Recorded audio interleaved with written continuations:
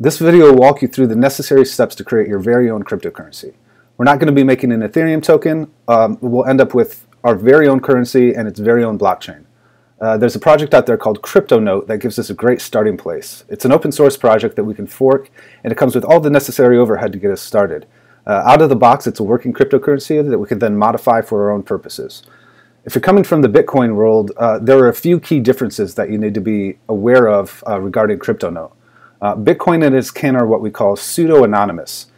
It's anonymous in the sense that your name and social security number, things like that, aren't associated with your account. But if I have your public address, which I need in order to send you money, I can view all the other transactions you've ever made with that address.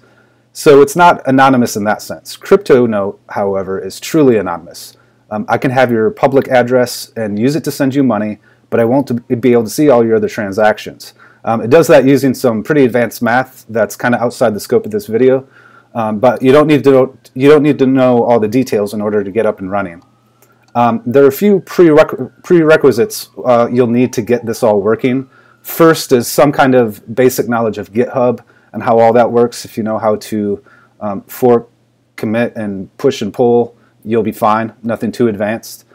You also need some basic knowledge of command line interfaces. This isn't out of the box going to have a pretty GUI for us to look at, so you'll need to have some basic ability to type commands on the command line. Anybody can do it. You can just follow my instructions. It's just some people have some anxiety about that. You need to get over that in order to do this project. So just those things, you're going to be able to build and work on your own cryptocurrency. But if you really want to put it out there to the public, you're going to need what's called a seed node. Cryptocurrencies run on a peer-to-peer system, so there are a bunch of nodes out there around the world connected to one another and talking to one another to do a number of things like broadcasting transactions. All these nodes need a way of finding one another, and that is the initial purpose of a seed node. It's a node that has a publicly accessible IP address that is hard-coded into the computer code of the currency or of the cryptocurrency, so that new nodes have an initial point of connection to the network. I'm going to be setting this up on an Amazon AWS server. I'm sorry to say that it's not free, but it is pretty cheap. And anyway, once your cryptocurrency gets out there on the exchanges, you'll be worth billions of dollars anyway, so it's a few bucks a month. There are three main steps we're going to cover. First is setting up our configuration. We'll be telling the code what the name of our currency is, where the seed nodes are, and things like that. Second, we'll be going through the code compilation process in order to generate our wallets and nodes and all that cool stuff. And three, we're going to be setting up our seed nodes in order to get the peer-to-peer network running. I live in Memphis, Tennessee in the United States, so I'll be calling my example cryptocurrency Memcoin. Whenever you see or hear me mention Memcoin, just replace that with the name of your cryptocurrency that you've thought up. So let's go ahead and get started. So the first thing we're going to do is fork the default CryptoNote code off of GitHub. I'll put this link in the description of this video so you can just click on it, but it's at CryptoNote Foundation /CryptoNote on GitHub. So forking, if you've ever done this before, it's really simple. We just click the fork button. So once you have your own fork of the CryptoNote code, if you want, you can change the name of it by going to Settings and changing to whatever you want. You then need to get this code on your local machine. So we'll copy the URL here that we need to clone. And I've created a new directory on my machine for this. Let's just say git clone Memcoin.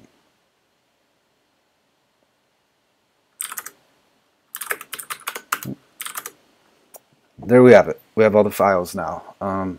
So the first step to get this working is going to be filling out the necessary settings, the bare minimum of settings to get this code to compile. So CryptoNote is a very well organized project. All the configuration is pretty much in one or two places. So let's go into the source directory and go to cryptonoteconfig.h. If you're not familiar with C++, this is a header file. This is where things like this typically are. So here are all the configuration. We don't have to change all of these, but we at least have to have something in there for the ones that are currently blank. We'll kind of go in the order CryptoNote suggests. CryptoNote name, we have memcoin, replace that with your name for your coin. I don't know how I should capitalize this. Let's see. Yeah, I guess I'll just do that. And then another place we have to specify the name is when it's building the targets, the executable files that will be generated from compiling this code. And that is in C make list text.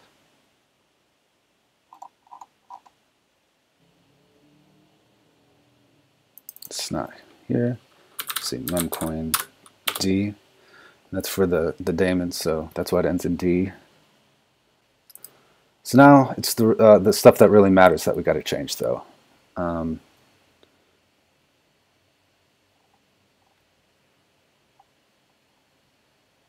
You can play around with these numbers. That's kind of the fun of building your own currencies. You can see the effects that different settings have on how it works. The first thing to set will be the money supply. For the purposes of this, I'm just going to use their example. All of these things are just going to, all the numbers I put in for this are just going to be kind of the examples they give. So if you want to jump ahead and really quick fill those in, go ahead. The emission speed factor is set for us. Difficulty target is set at 120 seconds for us. You'll see a few more blank ones here. We'll set the minimum fee at 100,000. We'll go ahead and set these default ports. This will be the port you'll be connecting to the peers using. And again, these are just the examples they use, so these ports are probably pretty commonly used. So there might be some conflicts with other blockchains you have on running on the same computer at the same time. So just something to think about. You might want to change these ports to a different random number. And now the last of the networking stuff we have to do is to set the IP address of the seed nodes. So it's a good time to go ahead and get that set up. So for now, we just want to set up 2 servers so we can get their IP address for our code base. We'll come back to configuring these things correctly, but for now we just want to go ahead and launch them so we can get the IP addresses. So I'm going to go ahead and launch 2 instances. We want to go probably with the Ubuntu server. That's what the CryptoNote repository recommends.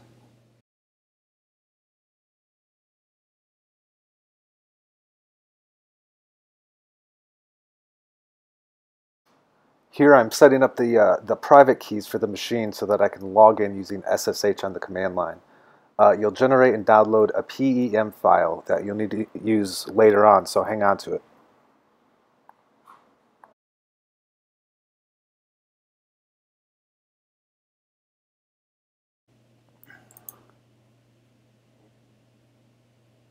Alright, everything's launching. Go back to EC2, get the second one launched.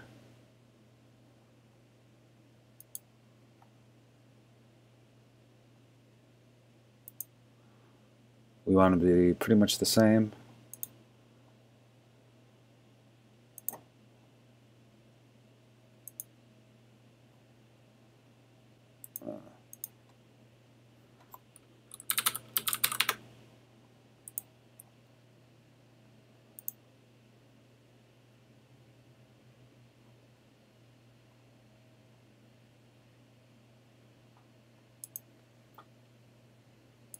Alright, so we wanted to get the IP addresses. I think we should have that at this point. And this is what we're looking for, the public IP address. Let's go back and put that in our code. Here. And grab the other one.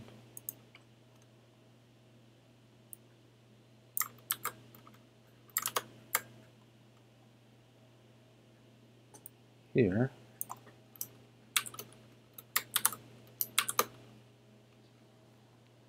Then what we need to do, then we need to grab this default port. That's the port we'll need to open up on both of those servers in order to connect to our service. At this point, we should be able to compile our code. So let's try it out. This is kind of the command line stuff I told you was necessary. We go in the root directory. I'm in the memcoin directory here, and just simply type make. You might run into a problem or two during the make process just based on your system's configuration. Feel free to post any errors that may occur in the comments of this video and we can debug it together. Likewise, if you run into problems, check the comments first to see if that's already been solved by someone else. Once everything gets compiled, we need to generate what is called the Genesis block. So go into the build/release/source directory and run memcoind, the daemon, with the print Genesis transaction flag set.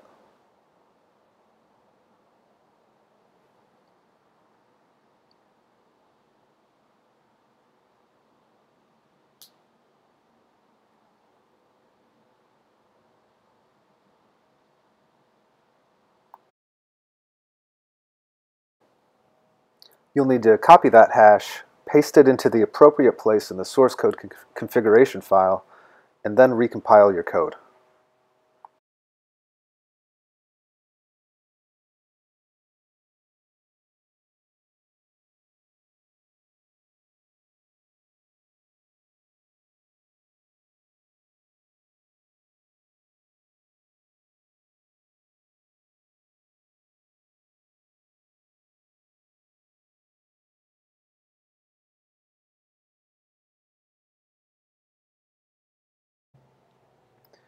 Now we need to check out our updated code onto our seed nodes and compile the code there. So we'll SSH into the first seed node, git clone the repository,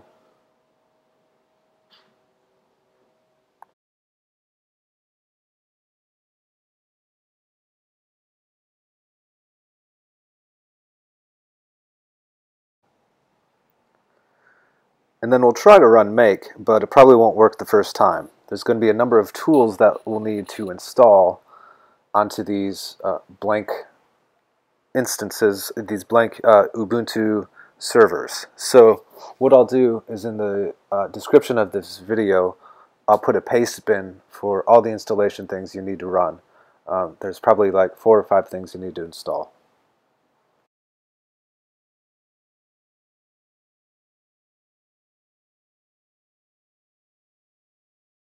Once you get all those things successfully installed, you'll be able to just type make and it will build the project.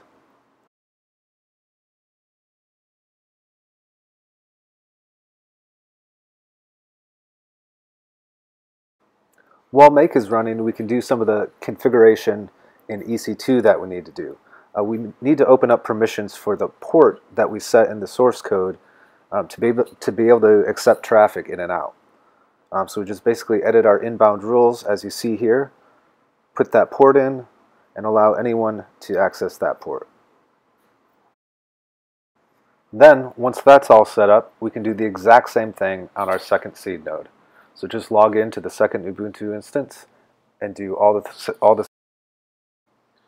Now that everything is built on our seed nodes, we'll go into the build release source directory and fire up the daemons on both of the seed nodes. So we'll just go ahead and run memcoind and get those started. And once those get up and running, everyone will be able to connect to the seed nodes.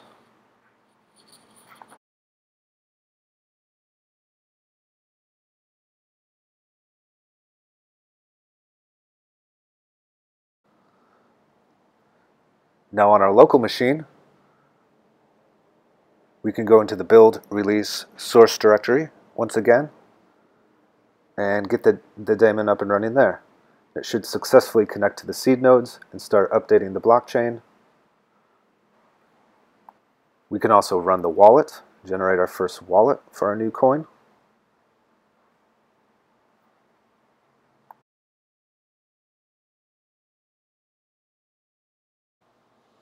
And most importantly, we can start mining so we can get some of this new cryptocurrency we created. Just use miner, the address of the wallet you just created, and there you go. You're making money from your CPU cycles for your new cryptocurrency. There you have it. In about 15 minutes, you were able to create your very own cryptocurrency. The code for Memcoin is all on GitHub, so you can go ahead and get that and start mining Memcoin, or create your own and send us a link to your own cryptocurrency. Alright guys, thanks for watching. Bye.